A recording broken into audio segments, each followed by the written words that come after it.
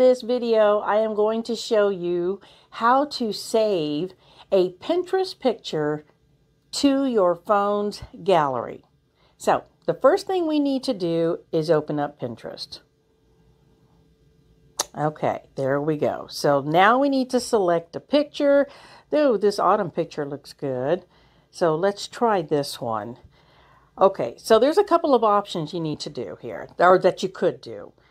If you press down on the picture, you'll see some options here. You can either pin or save the picture to your Pinterest profile. You could hide the pin. You could send or share the pin.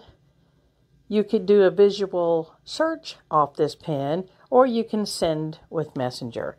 We're not going to do any of those options. I just wanted to show you those.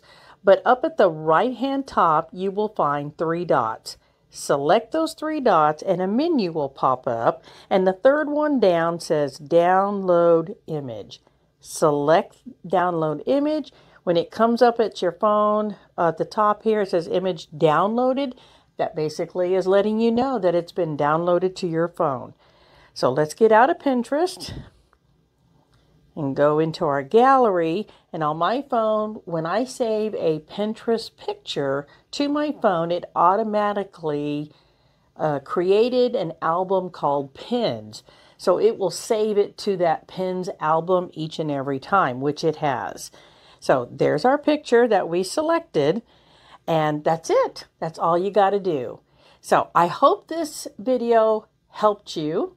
And if it did, please consider hitting that like button. And if you'd like to see more content, subscribe to my channel. Would love to hear from you. Make a comment down below. Ask your questions. Hope to see you soon. Bye.